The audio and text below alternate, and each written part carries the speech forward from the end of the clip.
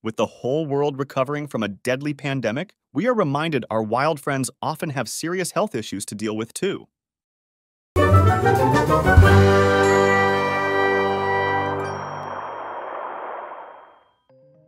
On November 14th, officials in Yellowstone National Park made an alarming discovery.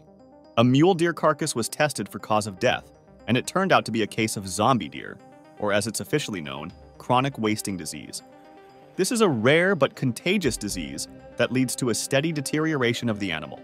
It was the first such case ever recorded in Yellowstone, though it has been detected across a wide swath of the United States, Canada, Scandinavia, and even in one herd in Korea, and it seems to be getting a little less rare these days. There is no treatment, and the disease is always fatal. It can take 18 to 24 months for symptoms to begin showing after infection. Over time, an infected deer may begin to experience difficulty in movement.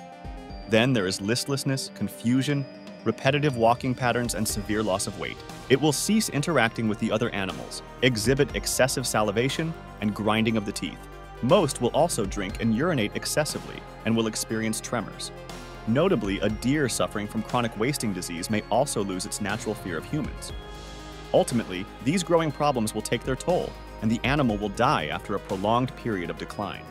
It can be a danger to a number of wildlife species. In addition to several species of deer, chronic wasting disease can also infect elk, caribou, and moose populations in North America.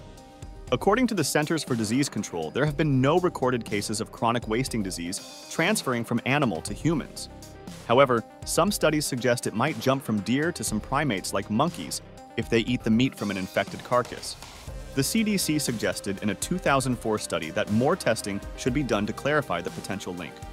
The disease is caused by an improperly folded protein, or prion.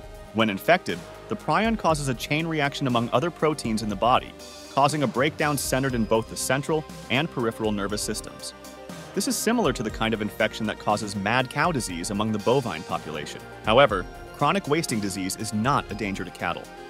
Researchers diagnose the disease by looking for the abnormal protein in tests of brain, lymph, and neuroendocrine tissues of an infected animal. Zombie deer disease was first detected in 1967 in Colorado within a captive herd of mule deer. It began to be seen popping up in wild populations in the 1980s. In 1996, the first diagnosis came in from Canada, and the following year it showed up in a captive elk herd. By 2018, it had reached Mississippi, and a farm in Quebec had to slaughter 3,500 animals after a significant outbreak occurred. The first case in Europe was reported in 2016 when a wild reindeer came down with the illness in Norway. In subsequent years, cases have been confirmed in Finland and Sweden as well. One infected animal was transferred from Canada to South Korea, creating an Asian front in the pandemic. Wildlife officials are attempting to slow the spread of chronic wasting disease in a number of ways. Certain areas are requiring hunters to provide samples from deer and other animals harvested for testing. With some herds known to be affected, active quarantines are in place. There are carcass disposal programs going on in several states. Anyone noticing a sick or dead deer, elk, moose, or caribou should avoid any physical contact and report the animal to their local wildlife authorities. Wildlife professionals who are trained in dealing with such animals can collect necessary samples for testing and dispose of a carcass safely. People should also avoid consuming the meat of any animal they believe might be exposed to CWD. Some wildlife managers are also discouraging feeding deer during winter months, as the availability of an easy meal may cause deer and other animals to congregate and contribute to the potential spread of the disease. Don't stop here. Find out more.